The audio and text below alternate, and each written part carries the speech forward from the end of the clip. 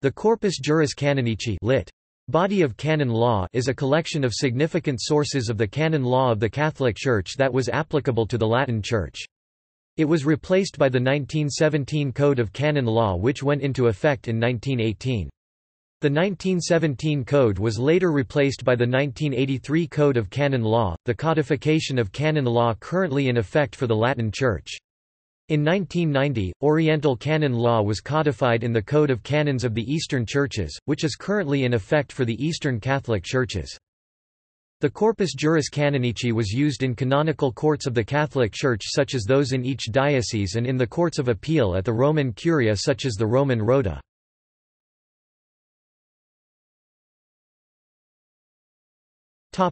Definitions. The term Corpus Juris Canonici was used to denote the system of canonical law beginning in the 13th century. The term corpus, Latin for body, here denotes a collection of documents, corpus juris, a collection of laws, especially if they are placed in systematic order. It may signify also an official and complete collection of a legislation made by the legislative power, comprising all the laws which are in force in a country or society. The term, although it never received legal sanction in either Roman or canon law, being merely academic phraseology, is used in the above sense when the corpus juris civilis of the Christian Roman emperors is meant. The expression corpus juris may also mean, not the collection of laws itself, but the legislation of a society considered as a whole. Hence Benedict XIV could rightly say that the collection of his bulls formed part of the corpus juris. One best explains the signification of the term Corpus Juris Canonici by showing the successive meanings which were usually assigned to it in the past and at the present day. Under the name of Corpus Canonum, body of canons were designated the collection of Dionysius Exiguus and the Collectio Anselmo Dedicata, see below. The Decretum of Gratian is already called Corpus Juris Canonici by a glossator of the 12th century, and Innocent IV calls by this name the Decretales or Decretals of Gregory IX. Since the second half of the 13th century, Corpus Juris Canonici, in contradistinction to the Roman Corpus Juris Civilis of Justinian I, generally denoted the following collections: the Decretals of Gregory IX, those of Boniface VIII, 6th book of the Decretals, those of Clement V, Clementinae i.e. the collections which at that time, with the Decretum of Gratian, were taught and explained at the universities. At the present day, under the above title are commonly understood these three collections with the addition of the Decretum of Gratian, the Extravagantes laws circulating outside the standard sources of John XXII, and the Extravagantes communes. Thus understood, the term dates back to the 16th century and was officially sanctioned by Gregory XIII. The earliest editions of these texts, printed under the now usual title of Corpus Juris Canonici, date from the end of the 16th century. Frankfurt, 8 Vaux, 1586, Paris, Foll, 1587. In the strict sense of the word, the Church does not possess a corpus juris clausum, closed body of law, i.e., a collection of laws to which new ones cannot be added. The Council of Bâle Cess. 23, ch. v. and the Decree of the Congregation Super Statu Regularium, the 25th of January 1848, do not speak of a corpus clausum. The first refers to reservationibus in corpore juris express clauses, reservations of ecclesiastical benefices contained in the corpus juris, especially in the Liber Sextus of Boniface VIII, to the exclusion of those held in the Extravagantes described below, and at that time not comprised in the Corpus Juris Canonici. The second speaks of quilibet privilegio, licit in corpore juris clauso et confirmato, i.e., of privileges not only granted by the Holy See but also inserted in the official collections of canon law.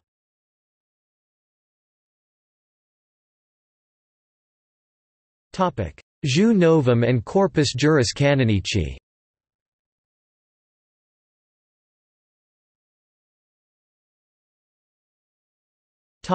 Decretum Gratiani. It was about 1150 that Gratian, professor of theology at the University of Bologna and sometimes believed to have been a Camaldolese monk, composed the work entitled by himself Concordia Discordantium Canonum, but called by others Nova Collectio, Decreta, Corpus Juris Canonici, also Decretum Gratiani, the latter being now the commonly accepted name. He did this to obviate the difficulties which beset the study of practical, external theology, Theologia Practica Externa, i.e., the study of canon law. In spite of its great reputation and wide diffusion, the Decretum has never been recognized by the Church as an official collection.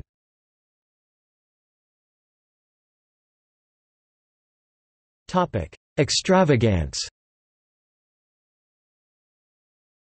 The general laws of a later date than the Decree of Gratian have been called extravagantes, i.e., laws not contained in Gratian's Decretum, the Gantes Extra Decretum.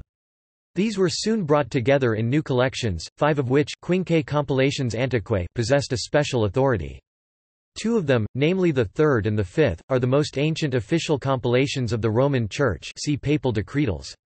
Among other compilations at the end of the 12th and the beginning of the 13th century, the following deserve special attention. Appendix Concilii Lateranensis III, the collections known as Bambergensis, Bamberg; Lipsiensis, Leipzig; Castellana, Kassel; Hallensis, Halle; and Licensis, Lucca, so named from the libraries at which the manuscripts of these collections were found, the collection of the Italian Benedictine Rainerus Pomposianus, that of the English canonist Gilbert Collectio Gilberti, that of his countryman Alanus, professor at Bologna Collectio Alani, and that of the Spaniard Bernard of Compostela. But soon the new era of official collections began to dawn.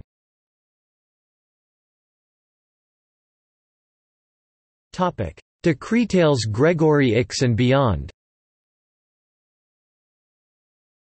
In 1230 Gregory IX ordered Saint Raymond of Penafort to make a new collection, which is called the Decretals of Gregory IX, Decretales Gregorii IX. To this collection he gave force of law by the bull Rex Pacificus, 5 September 1234. This collection is also known to canonists as the Liber Extra, i.e., Extra Decretum Gratiani. Boniface VIII published a similar code on 3 March 1298, called the Sixth Book of the Decretals, Liber Sextus, including the Reguli Juris. John XXII added to it the last official collection of canon law, the Liber Septimus Decretalium, better known under the title of Constitutions Clementis v. or simply Clementinae, Quoniam Nulla, 25 October 1317. Later on the canonists added to the manuscripts of the Decretals the most important constitutions of succeeding popes.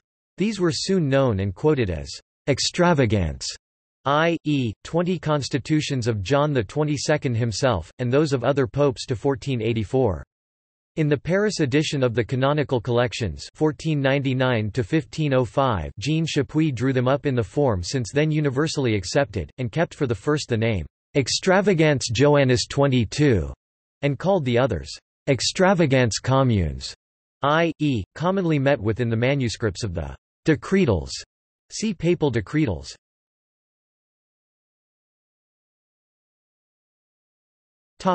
Legal status and structure of codifications. The Corpus Juris Canonici was now complete, but it contained collections of widely different juridical value. Considered as collections, the Decree of Gratian, the Extravagantes Joannis 22, and the Extravagantes Communes never had a legal value, but the documents which they contain often do possess very great authority.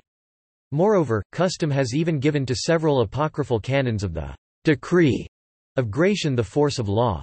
The other collections are official, and consist of legislative decisions still binding, unless abrogated by subsequent legislation. The collections of Gregory IX Libri Quinque Decretalium and of Boniface VIII Liber Sextus are moreover exclusive. The former, indeed, abrogated all the laws contained in the aforesaid compilations subsequent to the Decree of Gratian. Several authors however maintained, but wrongly, that it abrogated also all the ancient laws which had not been incorporated in Gratian. The second abrogated all the laws passed at a later date than the Decretals of Gregory IX and not included in itself. Each of these three collections is considered as one collection, collectio una, i.e., one of which all the decisions have the same value, even if they appear to contain antinomies.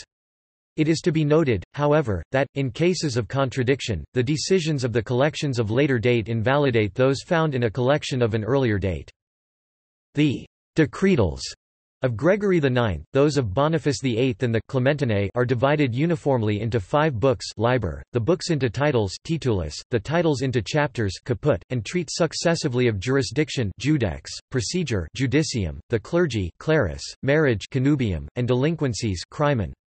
The rubrics, i.e. the summaries of the various titles, have the force of law, if they contain a complete meaning. On the other hand, the summaries of the chapters have not this juridical value.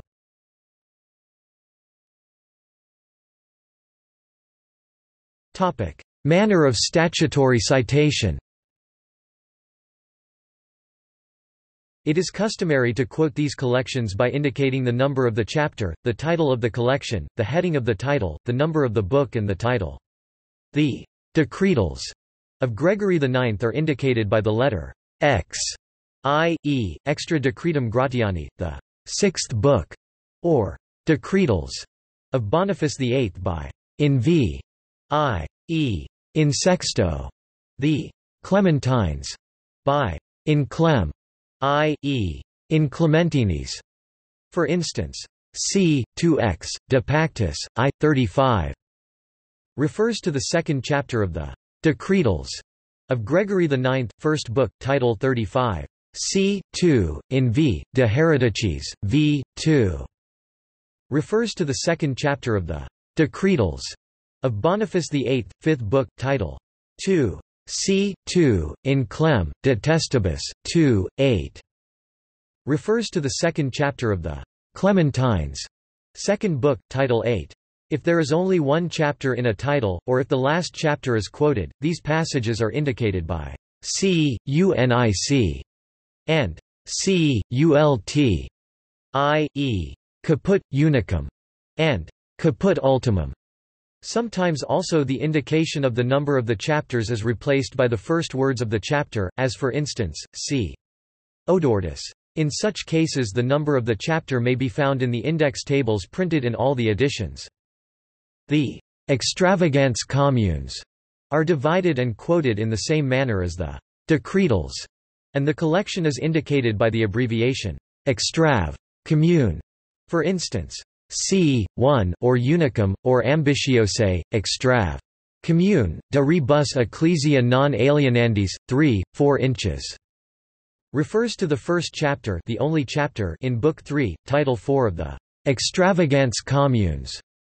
This collection omits the usual liber IV, which treats of marriage. The Extravagantes of John the 22nd are divided only into titles and chapters.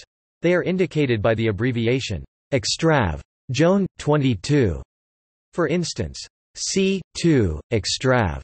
Joan 22, de verborum signification 14, refers to the 2nd chapter of the 14th title of this collection. Very soon after the invention of printing editions of the Corpus Juris, with or without the gloss, comments of canonists were published. We already mentioned the importance of the Paris edition 1499–1505 for the 2 collections of Extravagantes. It includes the gloss. The last edition with the gloss is that of Lyons 1671.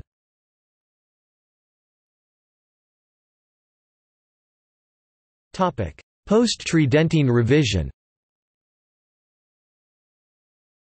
Though the Council of Trent 1545–63 did not order a revision of the text of the canonical collections, Saint Pius V appointed in 1566 a commission to prepare a new edition of the Corpus Juris Canonici. This commission devoted itself especially to the correction of the text of the Decree of Gratian and of its gloss. Gregory XIII decreed that no change was to be made in the revised text.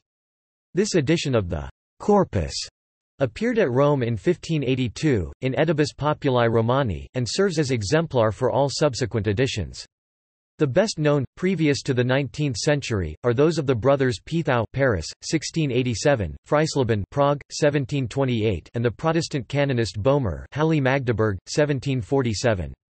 The text of the latter edition differs from that of the Roman edition of 1582, and does not therefore possess practical utility. The edition of Richter Leipzig, 1833–39 avoids this defect and is valuable for its critical notes. The edition of Friedberg, Leipzig, 1879–81 does not reproduce the text of the Roman edition for the Decree of Gratian, but gives the Roman text of the other collections. It is the best and most critical edition.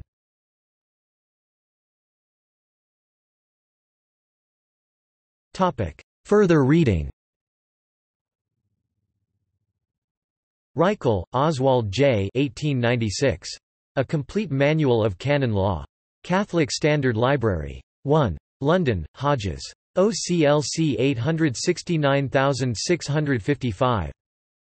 Smith, Sebastian B. 1895–1877. Elements of Ecclesiastical Law. 1 9th ed. New York, U. A., Benziger Brothers. OCLC 6319850. Smith, Sebastian B. 1882–1882. Elements of Ecclesiastical Law. 2 1st ed. New York, U. A., Benziger Brothers. OCLC 847944562. Smith, Sebastian B. C. 1890–1888. Elements of Ecclesiastical Law. 3 3rd ed. New York, U. A., Benziger Brothers. OCLC 6319850. Taunton, Ethelred L. 1906. The Law of the Church, Encyclopedia of Canon Law for English-speaking countries. London, K. Paul, Trench, Trubner. OCLC 681107790.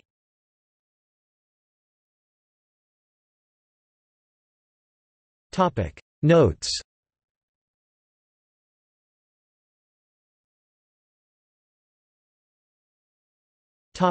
Bibliography. Berman, Harold J. Law and Revolution, The Formation of the Western Legal Tradition, Cambridge, Mass. Harvard University Press, 1983. ISBN 0-674-51776-8. This article incorporates text from a publication now in the public domain. Herbermann, Charles, ed. 1913. Article name needed. Catholic Encyclopedia. New York, Robert Appleton.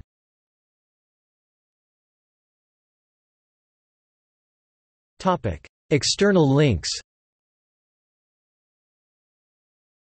Text of the 1582 Corpus Iuris Canonici searchable. Herbermann, Charles, ed. 1913. Corpus Juris Canonici. Catholic Encyclopedia. New York, Robert Appleton Company.